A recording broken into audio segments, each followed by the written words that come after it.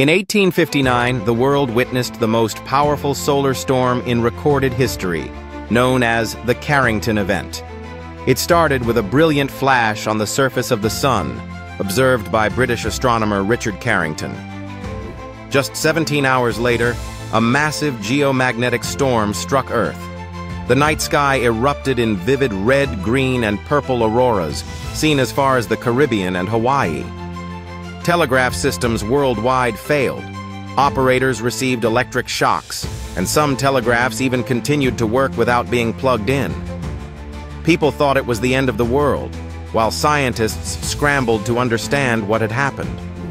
If a storm of this magnitude struck today, it could cripple global communication, satellites, and power grids, causing trillions of dollars in damage and plunging the world into technological chaos. The Carrington Event serves as a warning from history about the unseen power of our sun. Follow for more mind-blowing historical stories.